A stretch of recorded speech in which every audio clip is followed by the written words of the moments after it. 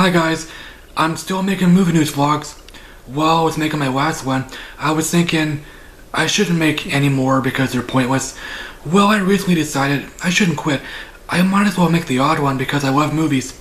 Let's talk about Mega Man. Fox wants to make a Mega Man movie, presumably live action. This was first announced 2 years ago. I wasn't aware of it until last year, randomly scrolling through movie news. I'm sure some people are excited for this. I'm honestly excited. Being faithful shouldn't be hard. Mega Man is a cartoonish blue robot who blows up other robots. It's that simple. Mega Man is slowly happening. It has a directing duo, Henry Joost and Ariel Schulman. They directed Catfish, some documentary. I haven't heard of it. I'm not a documentary guy. They made a few feature films. Paranormal Activity 3 and 4. I skipped that series. I'm not a horror guy. Their latest movie, Nerve, came out last year. A low-budget thriller with Dave Franco and Emma Roberts. I guess it bombed. I guess it's been quickly forgotten. I may see it eventually. Oddly enough, the producer, Eddie Shankar, wants it R-rated. That's weird, man. Nobody's seen that coming. That's like Hollywood making an R-rated Mario Brothers movie. Yeah, imagine New Line Cinema making a low-budget, gritty R-rated Mario Brothers reboot. Imagine seeing the New Line Cinema logo and hearing the familiar Mario Brothers theme music, like in the real movie we got over 20 years ago.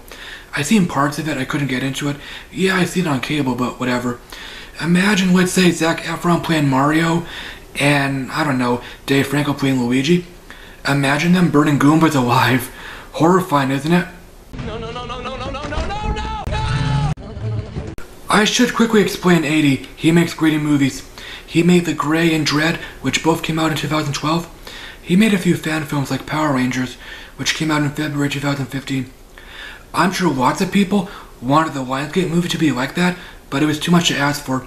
Yeah, it was darker, but still family friendly. I liked it, but whatever. Why does Eddie want Mega Man to be R-rated? He loves Mega Man and he wants to bring him to life in an interesting way.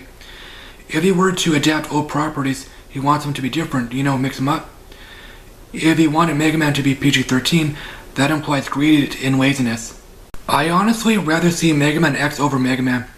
Mega Man X is more appropriate for the R rating because that series is darker.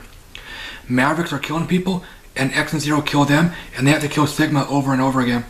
Mega Man X5 was my first Mega Man game. I was 11, 12. I rented Mega Man X6 a few times. It was really hard. I couldn't complete it. I remember the cutscenes had Japanese voice acting. 一体何が起こったんだ。コロニー落下は阻止できたと聞いたが。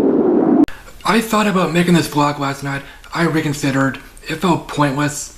I was thinking, if and when the directors find their Mega Man, I may talk about it. It'll be big news for some people. I reconsidered because I have no life. Having said that, Mega Man being R-rated sounds cool. It's weird, it's a huge risk, but chances are it'll be PG-13. I'm sure the directors will find their Mega Man this year, should they cast an unknown or someone famous.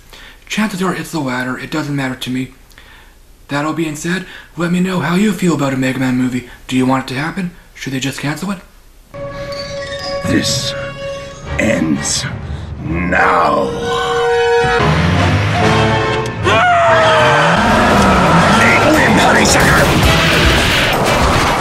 Thanks as always for watching, guys. Shares are appreciated. My Twitter link is down below.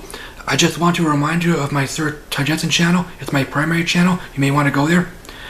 I'll talk to you later. Alrighty then.